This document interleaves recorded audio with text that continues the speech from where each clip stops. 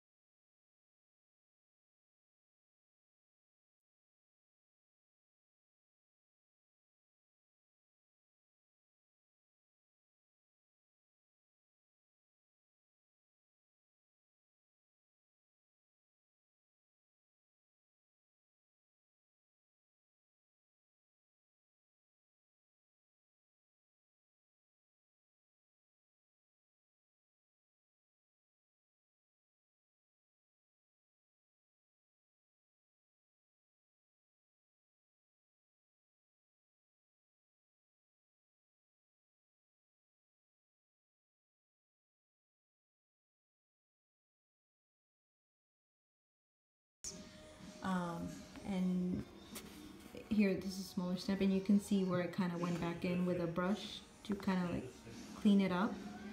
And then I had these longer stamps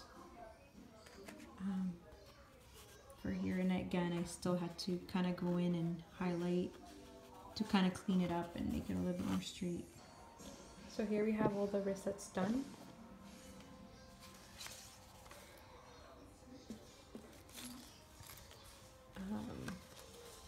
This is the watermelon, and on the back I left it blank.